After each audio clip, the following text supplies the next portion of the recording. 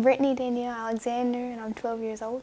When I was in pain, I couldn't do much. Like, if my sister went somewhere and I was in pain, I couldn't go. The patients have constant pain that usually escalates over time and keeps them from doing the things that they want to do in their daily lives. So it keeps them from being able to interact with other people. In adults, it keeps them from work. In children, it keeps them from school. And in the worst cases, it keeps them from leaving their home because they're so afraid that they're going to have a pain episode, or they have so many pain episodes that they're not able to really function. Well, I was in and out of the hospital with the pancreatitis all the time. So a subset of patients who have chronic pancreatitis have it due to a hereditary condition or a genetic condition of some kind. And so pancreatitis will actually run in the family of those patients. Patients that have chronic pancreatitis and develop severe debilitating pain so that they can't function normally, they can't go out and do the things they want to do, and they develop either a frequent or even a constant narcotic requirement.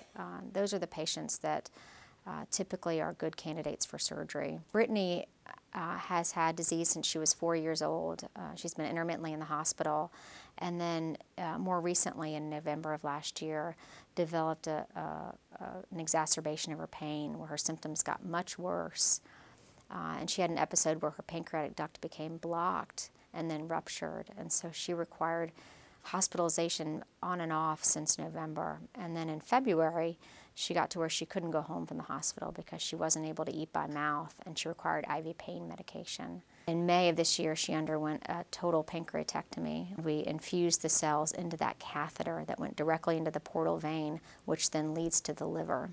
So the cells moved through the portal vein into the liver and then began to function there in the liver for her. Only a month out since your surgery, and you're starting to do the things you want to do and work towards getting you off the pain medicine.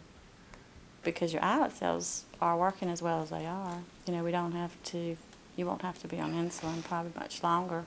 HbA1c was 5, which is perfect, right exactly in the range. Now that I don't have the pancreas and I'm not in and out of the hospital as much, I can do more stuff better than I used to could.